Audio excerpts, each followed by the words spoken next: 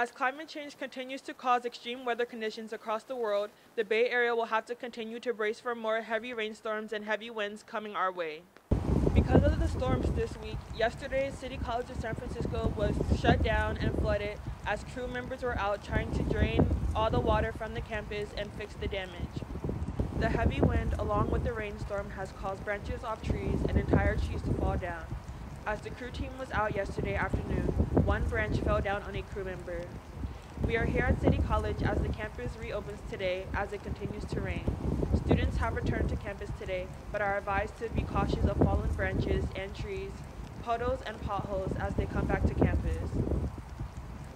There is also a very deep pothole near the crosswalk by the library from the storm, so there is a cone by the pothole to warn drivers. The heavy wind is also expected to cause power outages in traffic lights and power outages in homes. PG&E says if your power is turned off tonight, a crew team will be out at 3 a.m. to turn the power back on. Let's ask one City College student how the storm has been affecting them.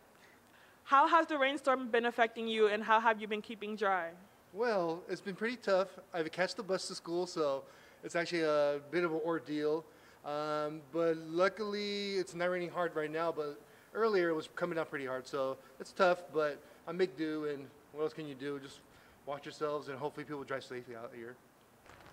Let's hear from another student. Good, how are you? How has the rainstorm been affecting you?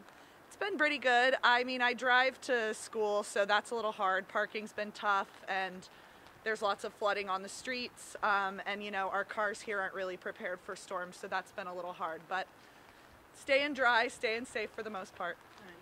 This is Faith Peterson Bailey reporting for CCSF News. Stay safe, everyone.